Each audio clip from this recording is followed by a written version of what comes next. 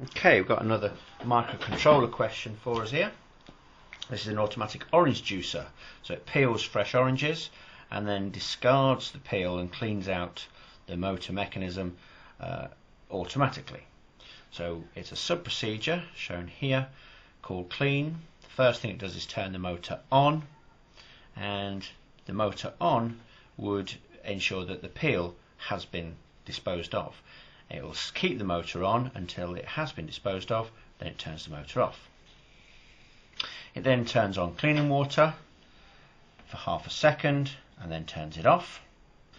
Waits another half a second and makes sure that that's done 4 times. If it's only been done twice, it'll loop back until the for next loop registers 4 times, and then it returns from the sub-procedure back to the main program.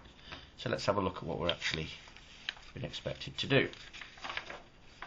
Well, here's our table showing us our inputs and outputs, and the first thing I can see is that pin 0 actually turns on and off the cleaning water. So pin 0 is normally an input, but in this case it's going to be set up as an output. We've then got a sensor, which is your input, which is pin 1 when the peel is sensed. And then the only other pin we've got is pin 7, which is the motor, which clears the peel.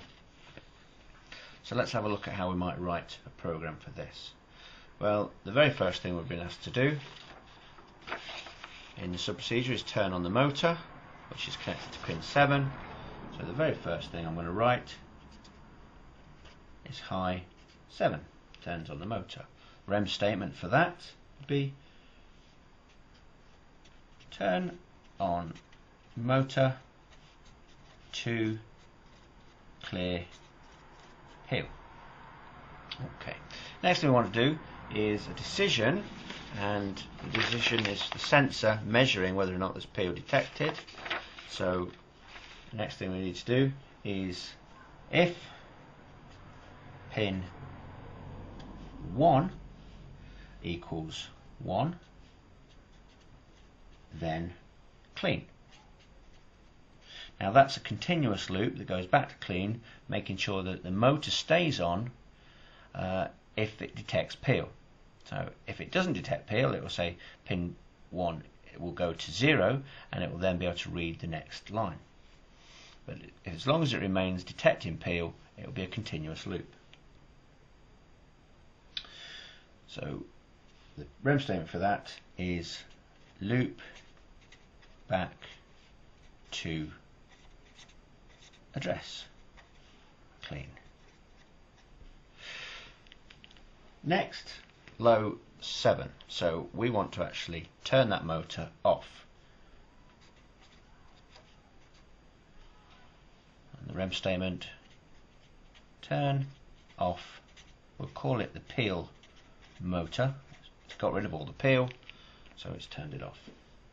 Now we're going to set up a for next loop because we know that this cleaning cycle is going to last 4 times. So for B0 equals 1, 2, 4,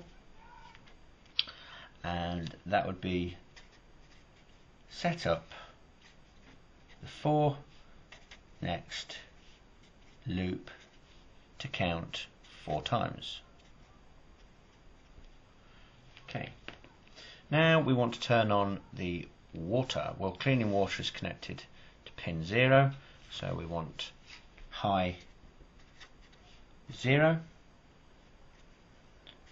and that's turn on cleaning water.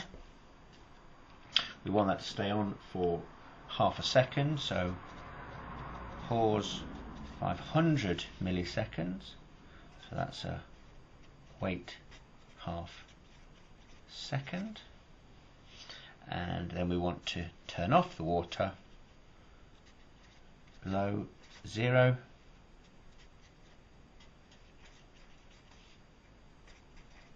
cleaning water, and another pause 500, let that clear away, wait half second. Okay. It's got to repeat this 4 times. So the next thing we're looking for is the end of the for next loop. Next be 0. Continue for next until the count equals 4. Now when it does equal 4, it's the end of the sub-procedure.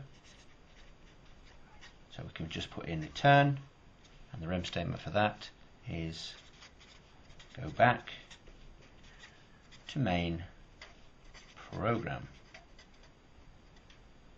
Now the interesting thing about this question is we've not been asked to set up the direction of information register, but this is how we would do it. At the start of the program you'd write DIRS equals percentage, the direction of information register system equals, you've got 8 pins, only one of them is going to be the motor controlling output, and one of them the cleaning water output. So we've got 2 output pins, the rest are input pins.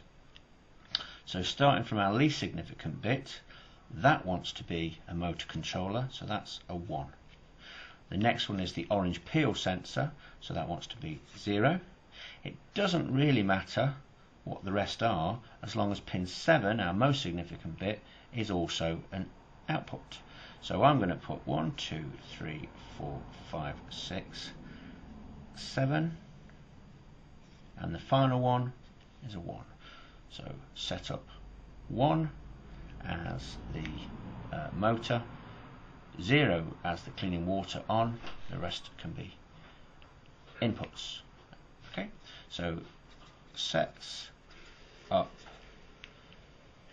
pins 0 and 7 as outputs, the rest